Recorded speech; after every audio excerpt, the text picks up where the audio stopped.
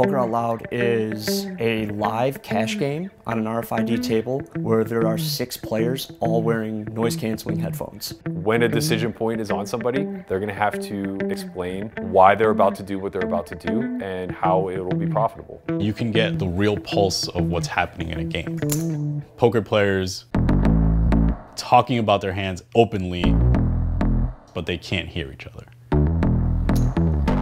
All right, let's fucking go, man. These guys are weak as hell. I'm the only one battling. Now Berkey thinks he's gonna take control of this table. So I'm actually going to check raise. I'm definitely going to check raise.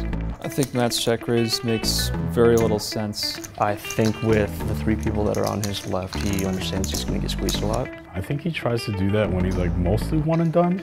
The beauty is our hand looked like a one and done on the flop. This is a tough bet right here for me. Getting raised is really a disaster. So I'm gonna give the fake look back as if I'm checking to see if my ace possesses a heart, and then I'm gonna be all in. I'm all in. Players all in. So we're gonna grab some chips here and see how he reacts to this stuff. I'm gonna 3-bet this hand. I think Chin's gonna behave himself after I knock this clock in the last one. I've decided I'm just going to start making Jack's life hell every time he enters the pot.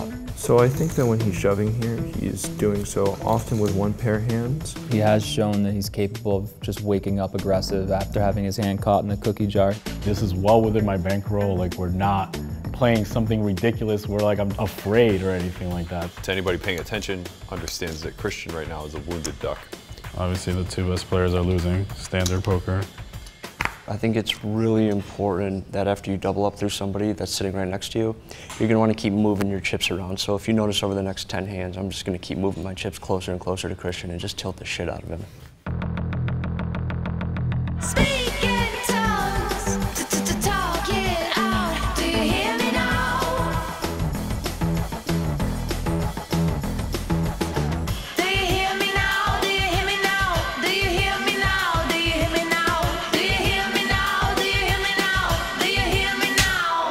We're gonna play good today, because I have a bet against Berkey. Otherwise, I think she's flirting with me. I don't know what the hell's going on.